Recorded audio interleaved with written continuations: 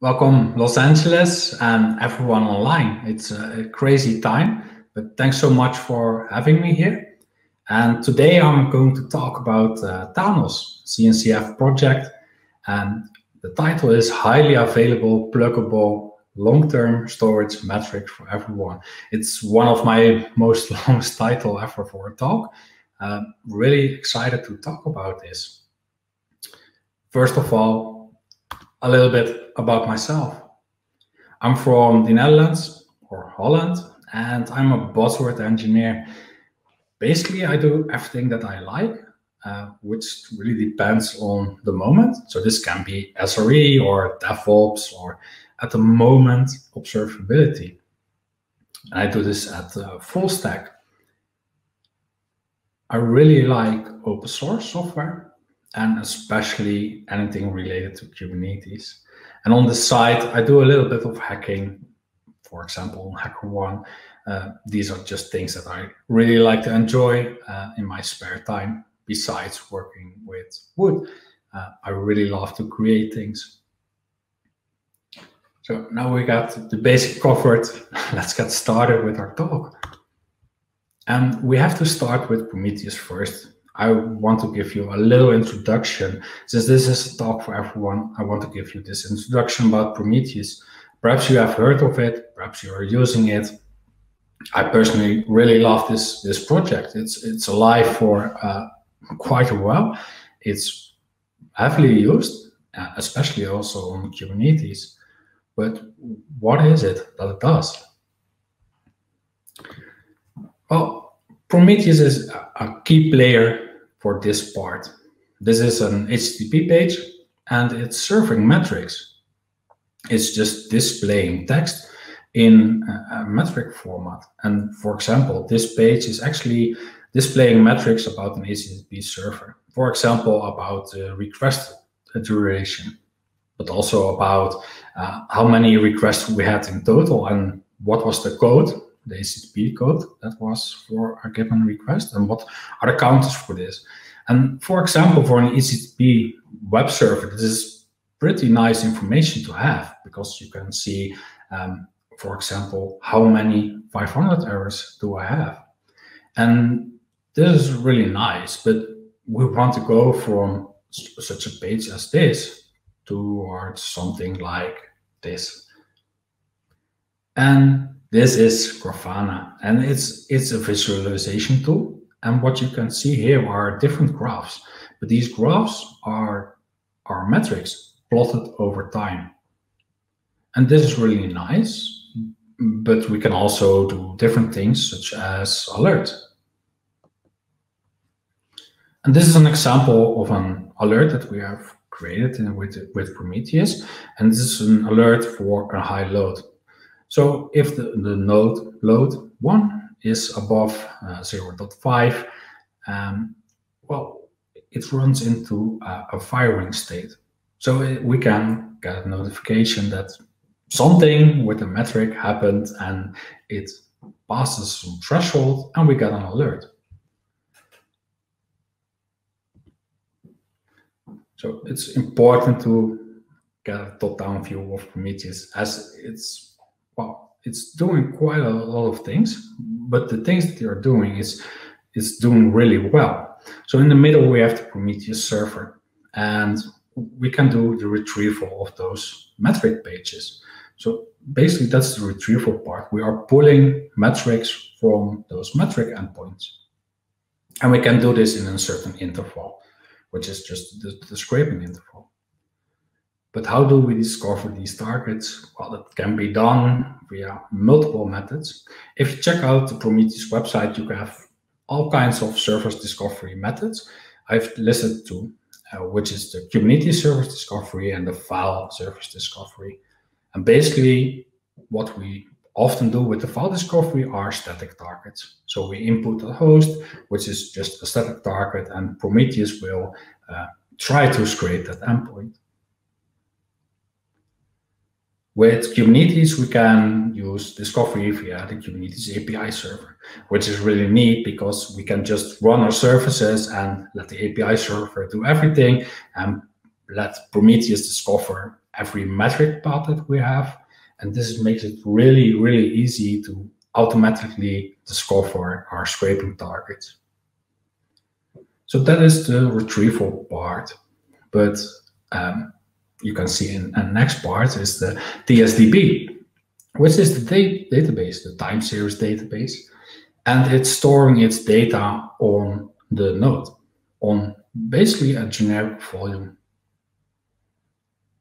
Then we also have this HTTP server, and well, this allows for PromQL, which is the query language of Prometheus, to allow you to query your metrics over time. And Prometheus does have its web user interface, which is also really nice, but perhaps a more common user interface is Grafana, which is really nice for the visualization. And you can do so much more with Grafana, but that's out of scope for right now. We also have this alert manager, which you can see on the top right. And well, basically what we can do is creating alerts and certain thresholds. And if a certain metric over time hits a certain threshold, we can send in an alert. So Prometheus is really awesome at doing all these kinds of things.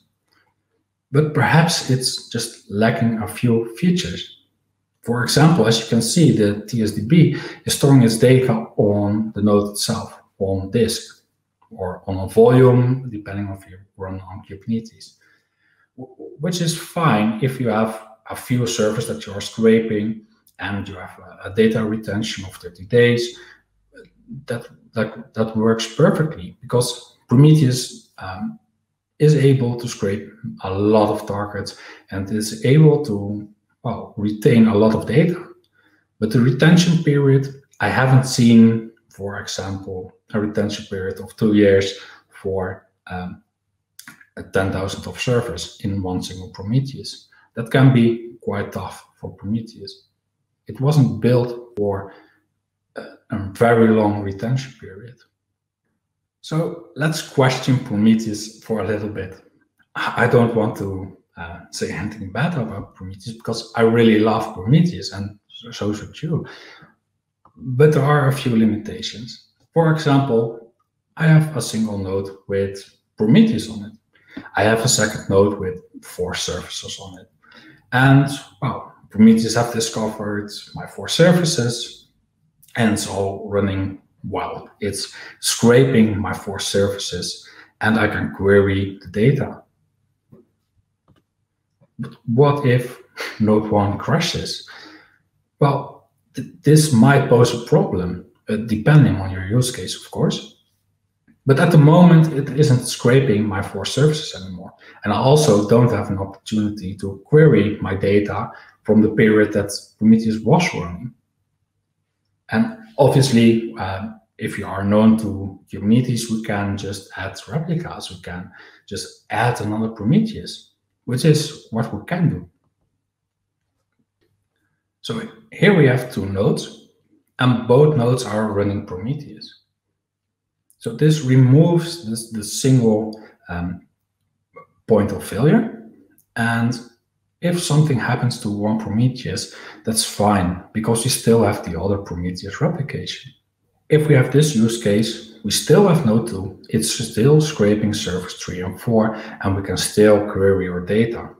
We can also still query our data from the period that node 1 was still alive.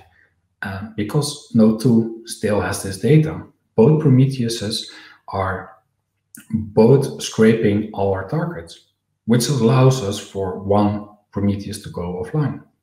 There's just a little downside to this, because both nodes have the same time series. But as we have discussed, Prometheus will scrape on a certain interval. And this isn't a fixed interval in time. So it isn't scraping at 00.00. It's just scraping every 15 seconds. And it really depends per Prometheus on when it is scraping it. So it could be the case that both Prometheuses have the same raw time series data. But the time series would most likely be the same. However, the samples would be different to the different scraping times. Also, the problem is that, for example, one node goes offline, we are missing the data on that Prometheus. And for example, we implement a load balancer. So our queries are going to either node 1 or node 2, and this is working just perfectly. But once node 1 went offline, we are missing data. So if our query hits node 1, we still have this gap in our data. And this is fine for example, Alert Manager, because Alert Manager is aware of this behavior and it can just filter and deduplicate the data. But if you're talking about making queries with, for example, Grafana and making dashboards, it could be that if you just hit the refresh button, you hit the Prometheus that was offline for 5 minutes, and you have a gap in your data. If you might refresh and you don't have a sticky session on your load balancer, you might hit the other Prometheus and you don't have the gap anymore. But you might also see different samples because they can be different due to the scraping times. And let's talk about a unified view. Let's say I have 5 Kubernetes clusters and I want just a single view for all my Prometheus. Well, can we solve this natively? And the answer here is a typical engineering question. Yes and no, we can, but perhaps not perfectly.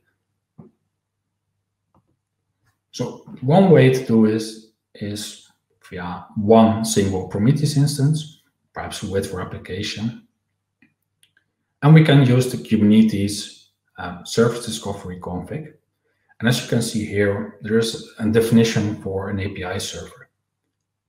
And by default, it's assuming it's running in its own cluster. But we can also add another configuration and basically scrape a remote cluster. There are a few downsides to this. Well, first of all, you need to have access to your external cluster, because it is gathering the information about your services via the API server. So you will need to have access to your other server. And this might be just a little bit annoying for you. Perhaps another solution, which I personally don't recommend, is using federation. So federation is just a native solution within Prometheus, which allows you to scrape different Prometheus servers. So what we could do is implement a Prometheus server on your external cluster and just expose your Prometheus and let it be scraped by a central cluster. This works, but I wouldn't recommend, because it requires a lot of data to be scraped. There can be massive amounts of metrics on your Kubernetes cluster. And if this grows, this solution doesn't scale that well. Another solution, which I just added for completion, is expose your metric endpoints in another cluster. So let's say you only have one endpoint, one metric endpoint in the external cluster. You could add an ingress in front of that and just let it expose and add that as a static target to your central cluster. To be honest, the solution is meh. I wouldn't know why you want to do this, but it is a possibility. I normally assume that you want to have all your metrics gathered from your clusters and not just one single point. But if this is your use case, you could do this and just define your target as a static target. So I've talked a little bit about some form of limitations in Prometheus, but it doesn't make Prometheus bad or anything. In fact, we actually really love Prometheus. And this is where the talk of Thanos is about extending Prometheus because we like Prometheus. And there's a lot of love between our communities. And yeah, let's get started about talking about Thanos. First of all, our community. I think we are really proud about everyone involved in the Thanos community. We're fully open source from the start. And well, it's been a few years. We started in November in 2017. Myself not included. I just came on later. Yeah, and we are a CNCF incubating project. And personally, for myself, this is really important. As I said, I really love open source, but I guess it's perhaps even more important about what company or foundation is behind an open source project. And this is why I love the CNCF. Well, we have transparent governance. We do maximum of 2 votes per company involved in the project. And I mean, this is really important for an open source project to maintain a healthy state. And I really like that. We're also hitting almost the 10,000 GitHub stars, which would be another milestone for this project.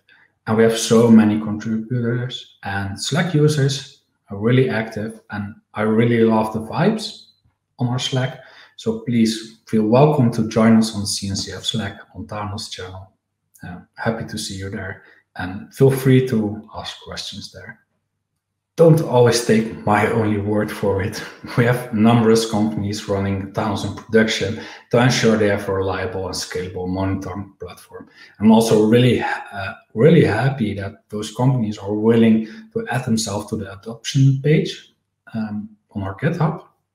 And also, if you are listening right now and you're using Thanos, please feel free to add yourself to the adopter list.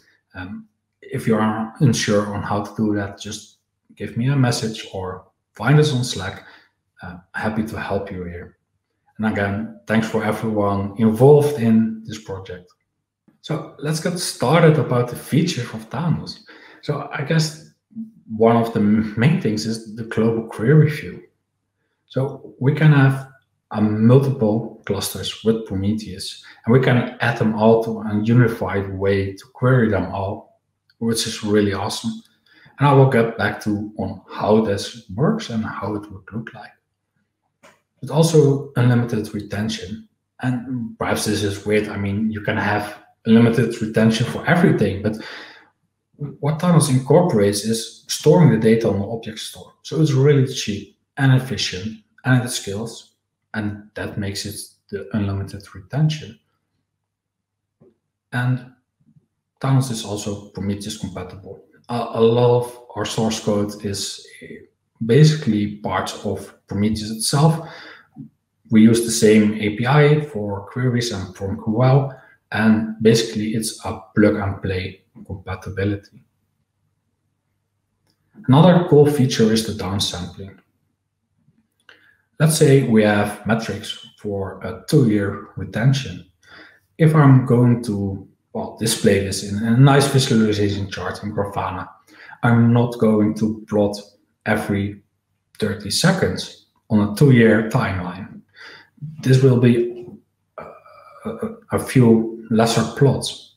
And we can just downsample this data to make really efficient long-term queries for yourself, which really speeds up the process. Thanos consists of multiple components. And well, the 4 core components that I'm going to cover in this talk is the sidecar, the query component, the store, and the compactor component. There are more components, but just for the sake of this, I'm just going through these 4 components as they are the most important and provides the most value. So the sidecar can just be hooked next to Prometheus, which makes it really plug and play. We can just add that as a sidecar. It's optionally capable of uploading your metrics to the object store. We don't need to use this. You don't have to use the object store or long-term metrics. If you just want to use Thanos for a unified way to query all your Prometheuses, that's fine as well. And the sidecar enables the querier to actually query our data. And as discussed, well, the query is able to see every component. So our stores and other sidecars, every component implements this store API. And the query component can just discover these targets and allows you to query on whatever component of Thanos that you want. And I will go into a little bit more details later on about this. And we have this compactor, and the compactor is basically a procedure which Prometheus hasn't done yet.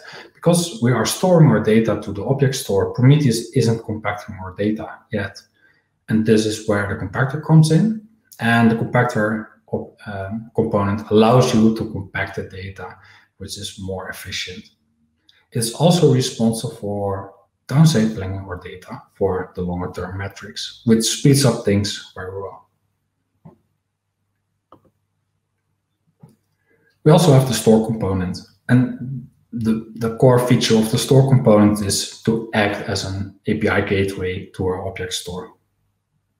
And this store component allows us to query our historical data in this object store.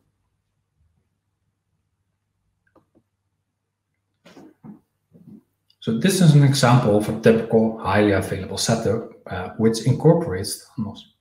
So as you can see, I have multiple clusters, and each cluster is running on Prometheus. And each Prometheus has a sidecar with Thanos sidecar. We also have a generic monitoring cluster, and we have two query components. And these are stateless, and you can run multiple replicas of this. And we have Grafana, which hooks into the query component. So we are querying via Grafana to the query component, and the query components are doing their queries to all our sidecars. And as you can see, cluster 2 has multiple replicas. And the great part of this is that the query component does deduplication on the fly. So even if in cluster 2 one node goes down or Prometheus goes down, we can still have our data. And well, when, for example, the Prometheus is back online, we used to have this gap in our data if we, for example, hit exactly that Prometheus that was offline for a certain amount of time. Well, the query component just prevents that, as it does the duplication of the data. So you always have the same unified way to displace your data.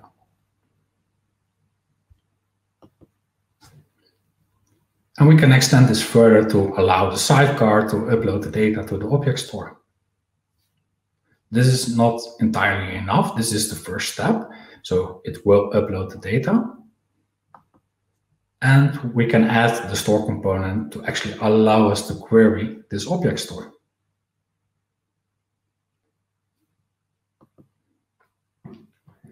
But we can do a lot of different things. As you can see here, we have one cluster with only a sidecar, and we have another cluster with a query component and a store component and the sidecar. And this works just as well. So in our monitoring cluster, we have a unified way to query all our clusters, but we only have one cluster with long-term metrics. And this works just fine. And this is really awesome. And we can go just further. We can add another Grafana with multiple query components on our cluster 1. And this might be really useful if you are working with different teams wanting their own Grafana instance. That's possible. We can just have this one cluster, add a Grafana, add the query components, and we still have our monitoring cluster in which we can see all our clusters. And we can just continue doing this. We can, well, for example, have a team that has 2 clusters, and you want to give them their own Grafana instance. And now, if you are in the Grafana on cluster 1, you are able to query with the unified view cluster 1 and cluster 2.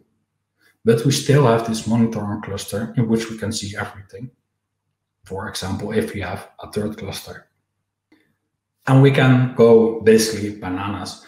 This is a draft that I made a while ago, and I just figured to include this.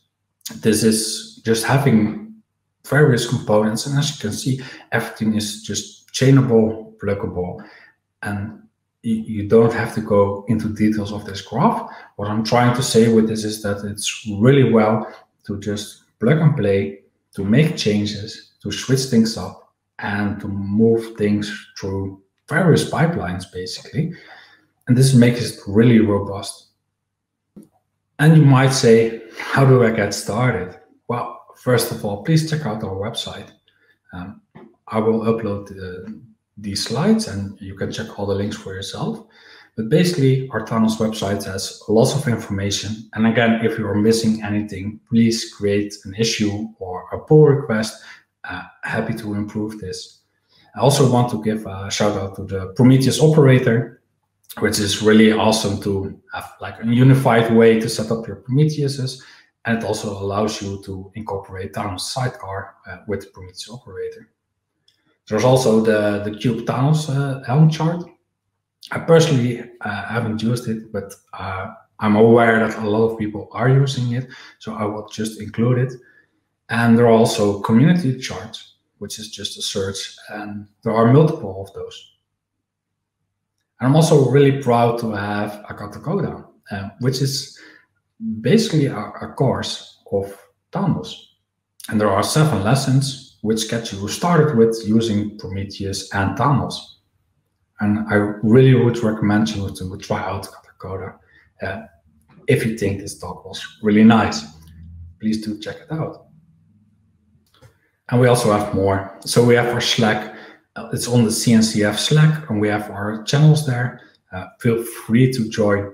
And we also have questions and discussions on our GitHub, and obviously our GitHub in general for pull requests and issues. And again, check out our website. And I would like to thank you all and our community, everyone involved in Thanos and the CNCF. And thanks so much for having me here. I hope everyone had a great time and still enjoys other talks. And hopefully next year we can see all each other in real life. Really looking forward to that. Thank you.